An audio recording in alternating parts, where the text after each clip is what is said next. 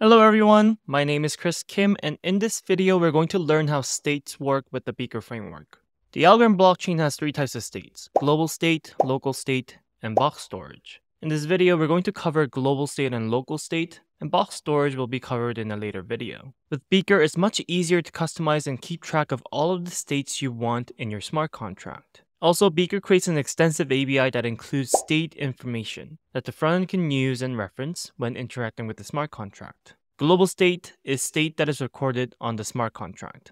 It is usually used to keep track of data used by the application and doesn't have to vary per account that interact with the smart contract. Local state, on the other hand, is recorded on accounts, and each account can have their own unique local state. It is often used to keep track of data specific to each account, but the account can always forcefully erase local state by sending a clear state application transaction.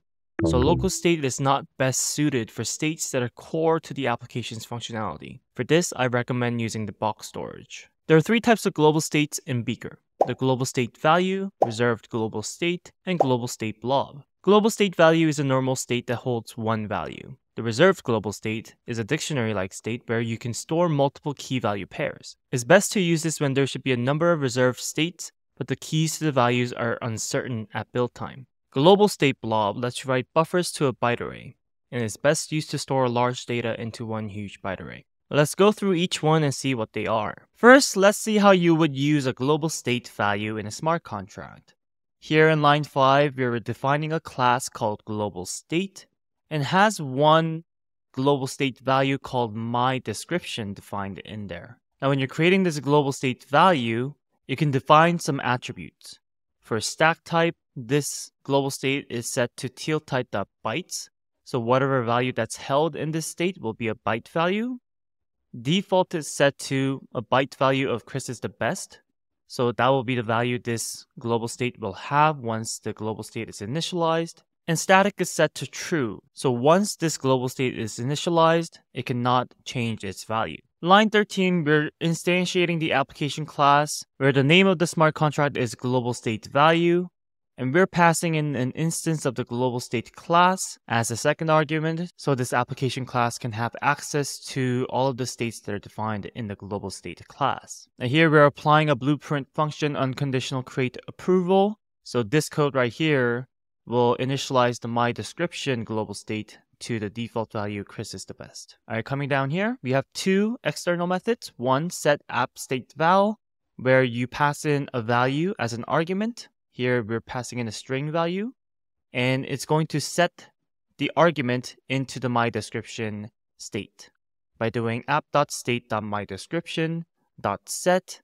and we're getting the value from the v argument that we pass in. Now to read that value, we're going to call the getAppStateVal. This is going to output an ABI string value, and to read the global state, all you need to do is app.state.myDescription, and that will read whatever value that is held in the global state. And we're going to set that value to the output so that once we return this output, you can use this value outside of the smart contract. So that's the entire smart contract. Now let's go to this global state deploy file where we are creating the application and calling the two external methods.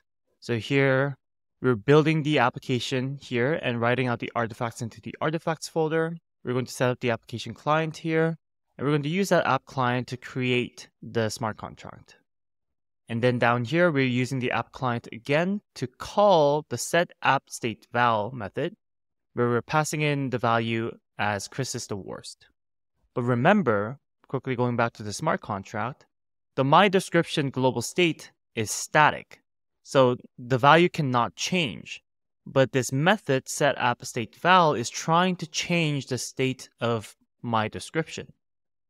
So here we're going to try calling that with a new value, but we expect it to fail and print out this error message. And down here, we're going to call the read method to read the global state and print it out.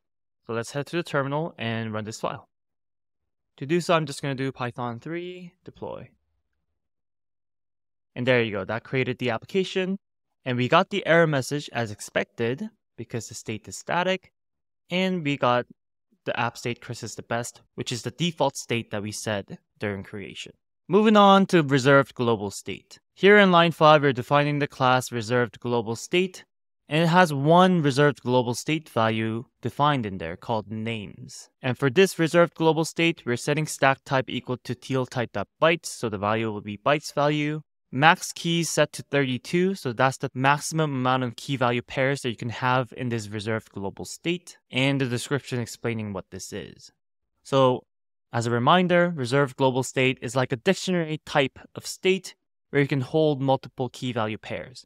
And in this case, the maximum key value pairs is 32. In line 13, we're instantiating the application class with the name reserved global state app, and we're passing in the reserved global state instance as a second argument so that this application can have access to the states in this class. This smart contract also has two external methods, one to set the reserved state and one to read the reserved state.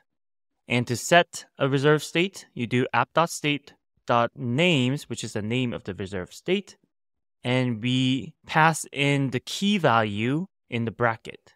Now for reserved global state, the key value must be an ABI type or byte value. If you want to use a UN64 type as your key, you want to use the I2B PyTeal function to change the UN64 value to a byte value. And then we're doing .set on that, and we're getting the value from the v argument, and we're setting the value into the reserved state with this key value.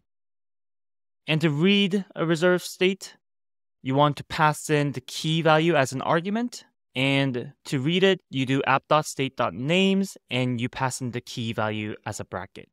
Now in this case, this key value is a UN64 type, but it's an ABI type. Hence why you can use this UN64 type as the key for this reserved state. And Beaker will handle the encoding for you.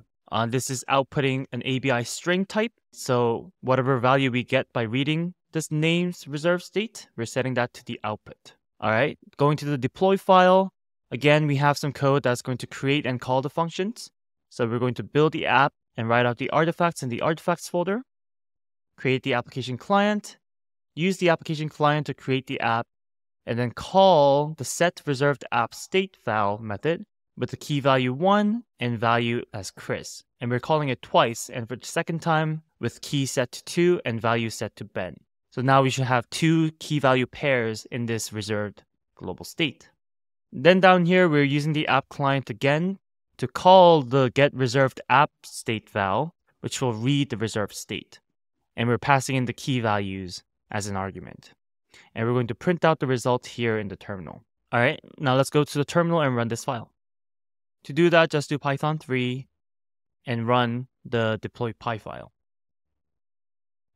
And just like that, it created the app, and we can see that the state with key 1 is Chris and key 2 is Ben, which is the correct output. Last but not least, the global state blob. Here in line 5, we're defining a class called appState, and here we're creating a global state blob and assigning it to global blob variable. Now, global state blob is basically a gigantic byte array where you can store all sorts of bytes into that byte array. This global state blob has two keys, and if you need to store more bytes, then you can increase the keys up to 64 keys. Each keys can store up to 127 bytes, and keys take up 1 byte. In line 11, we're instantiating the application class to create the application called global blob app, and we're passing in the instance of the appState class as a second argument to have access to the global state blob. We're applying a blueprint function called unconditional create approval. So during creation, we're going to initialize the global state. Now we need to initialize the global state in order to use the global state blob because we need to create that empty byte array before we start storing things in there. So here, since this global state blob can hold up to 2 keys, that will be fixed and initialized during creation. So make sure you create the blob large enough before you create the application. Down here, we have two external methods to write and read the global blob. And to write on the global blob, you have to pass in 2 arguments, a UN64 type that specify what index you want to start writing and the value that you want to write. So here, to write it, you do app.state.globalBlob, just like how you would access any other global state. And you use this write method.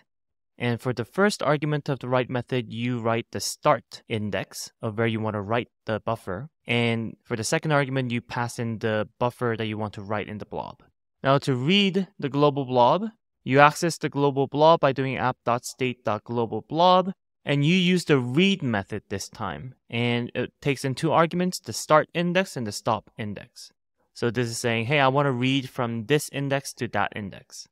So here I'm going to read from int0 up to app.state.globalblob.blob.maxbytes minus int1. So that'll be the index where the buffer that I write in the blob ends. So that's the smart contract. Now let's go to the deploy file. And we're doing the same thing again. We are building and writing out the artifacts. We're using the app client to create the application. And we're going to call the write app blob with the app client.